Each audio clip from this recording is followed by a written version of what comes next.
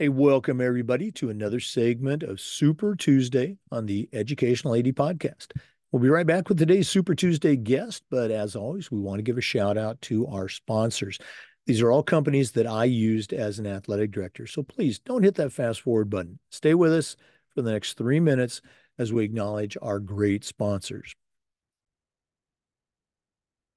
We want to say thanks to Gipper for their support of the Educational AD Podcast and Super Tuesday. Go to Gipper.com. Their team is going to help you to create world-class sports graphics for your school's social media channel and let you celebrate your athletes and promote your teams. Gipper's used and trusted by over 3,000 high school and college athletic programs across the country. It's professional graphic design made simple. How simple? Even I can use it. Go to Gipper.com. Start creating world-class content for your school's social media channel.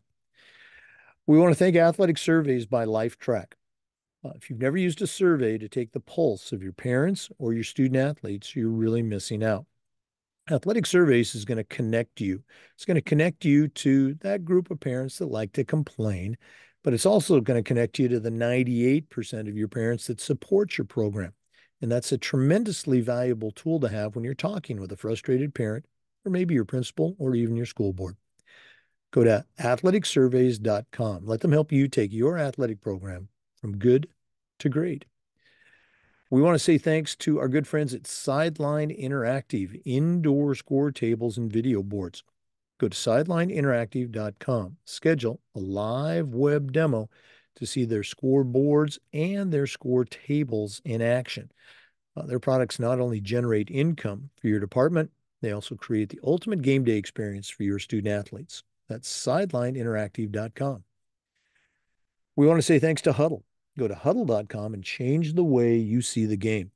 As a football coach, I used Huddle for years, but when I became an athletic director, I made sure that our school was a Huddle school, and our coaches just loved the tools that Huddle provided that let them coach our kids up to their highest level. Go to huddle.com, join the 8 million users, and turn your school into a Huddle school. We want to say thanks to our friends at Snap Raise. Have you ever spent weeks on a fundraiser and got little, if any, return?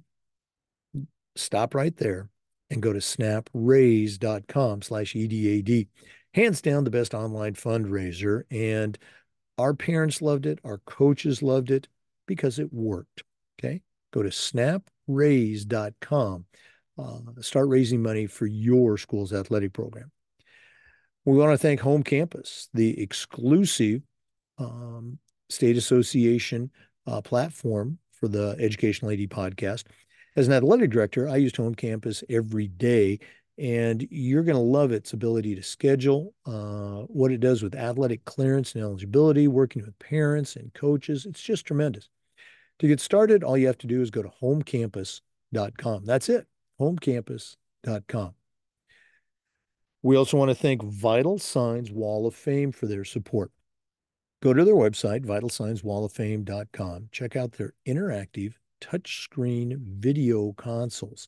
It's a great way to show off your school record boards, your school's Hall of Fame, or simply share and celebrate your school's diverse history and your proudest moments. That's vitalsignswalloffame.com.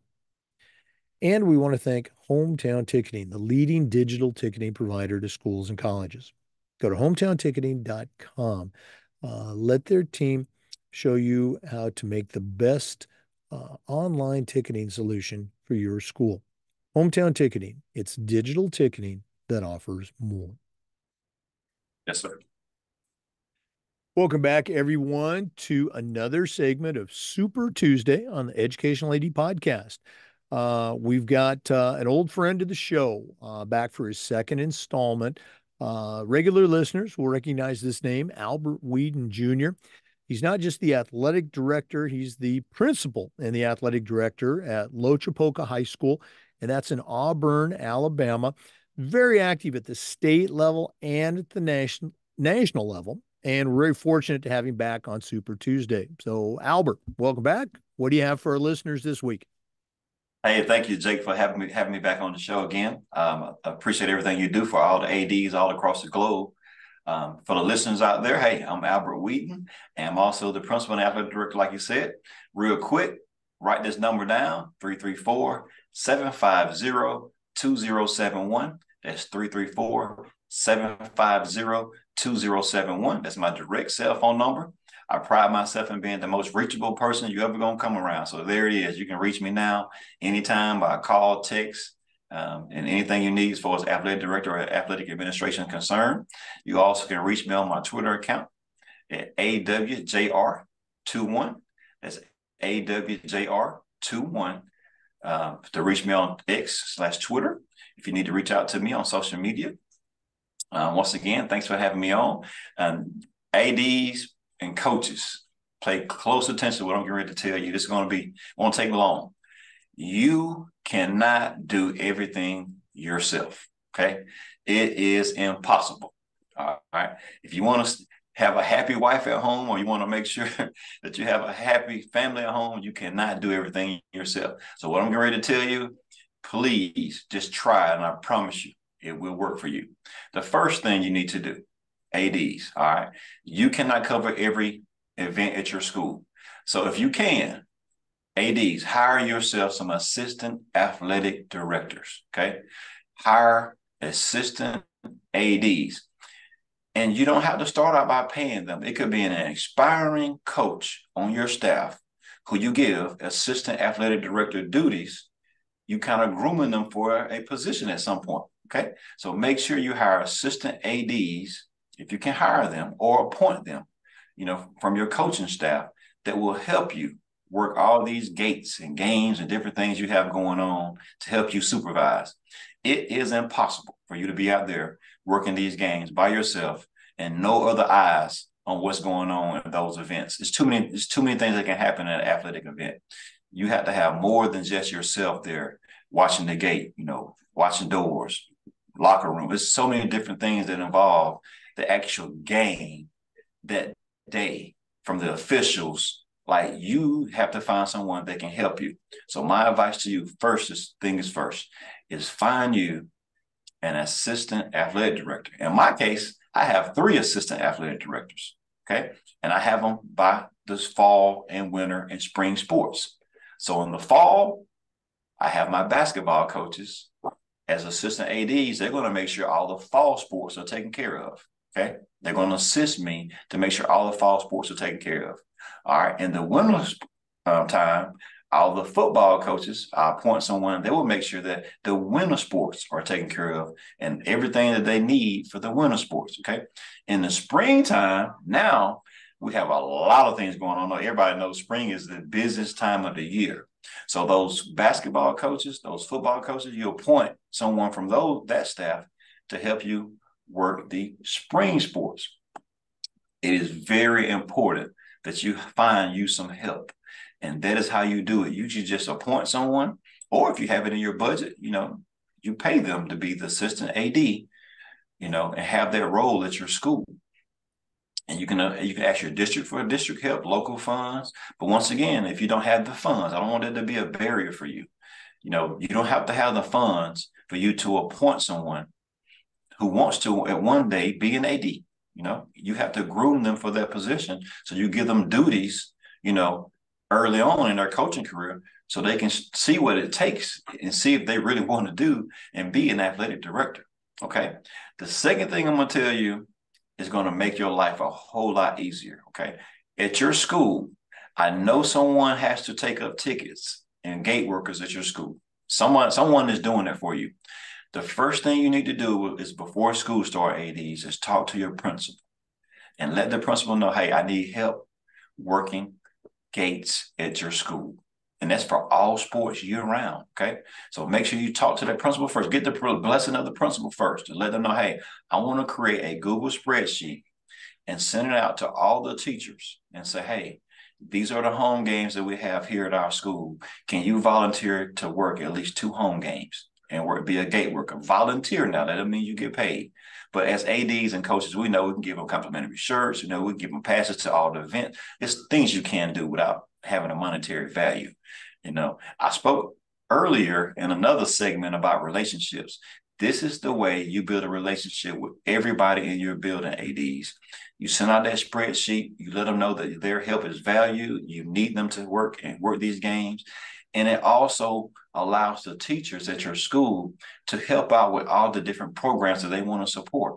And it also helps them to build relationships with their students, because they can say, hey, I'm coming to work that game tonight. So, hey, make sure you're doing the right thing in my classroom, because I'm coming to work your game tonight.